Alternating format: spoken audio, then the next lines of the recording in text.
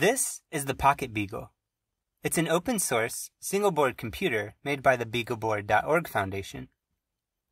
This chip in the center, the brains of the board, and actually most of the board's functionality, is an Octavo OSD 3358. It packs a 32-bit 1 GHz ARM processor, 512 megabytes of RAM, and 2 additional 32-bit microcontrollers, known as PRUs, or Programmable Real-Time Units, both running at 200 MHz. The rest of the board contains microSD, micro-USB, and 72 through-hole expansion pins, allowing for a wide range of I/O and power options. One thing I really like is that the pins are all labeled on the back, so you don't have to constantly check a diagram to remember which pin does what.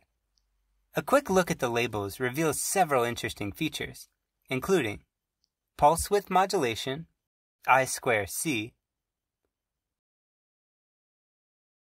SPI,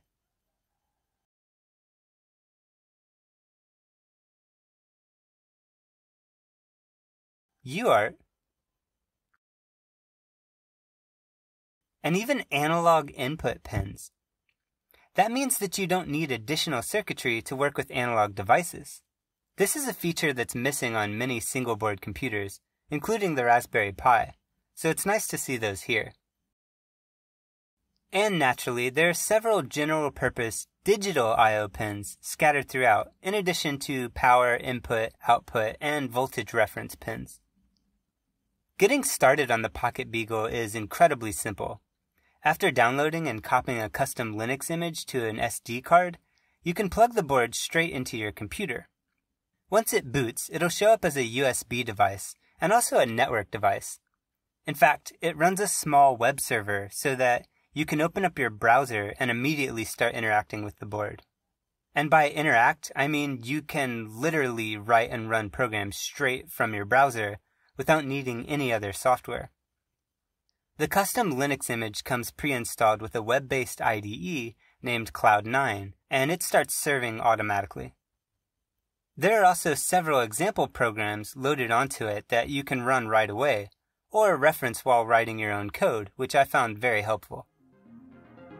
Before I had any idea what I was doing, I was able to flash the onboard LEDs using one of the example programs as a reference. After that, I was able to write a small Python script to animate this LED matrix using I2C.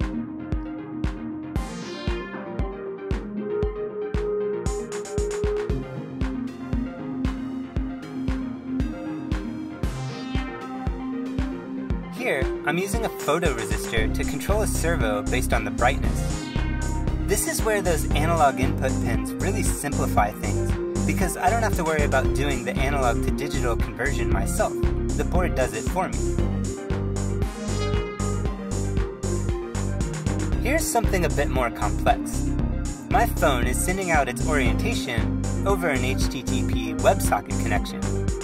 And there's some Node.js code listening for those updates and then adjusting the servo. This allows me to physically control the servo just by rotating my phone. Since the PocketBeagle is running a variation of Debian Linux, I have access to all of the languages and libraries I'm familiar with. This makes it much easier to build complex systems compared to having to implement everything on a smaller microcontroller. But occasionally, you need to run your code on a more deterministic system. Say you're controlling a really precise robot, like a 3D printer, quadcopter, or a robotic arm.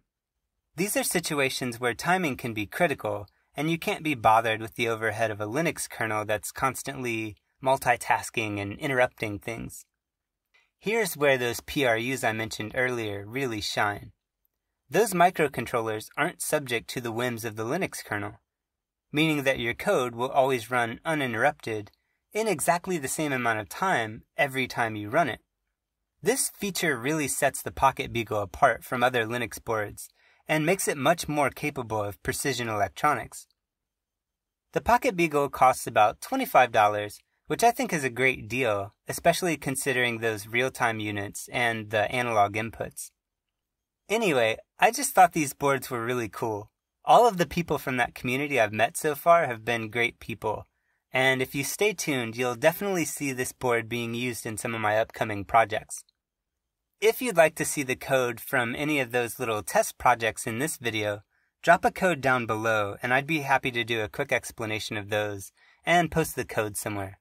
But until next time, bye!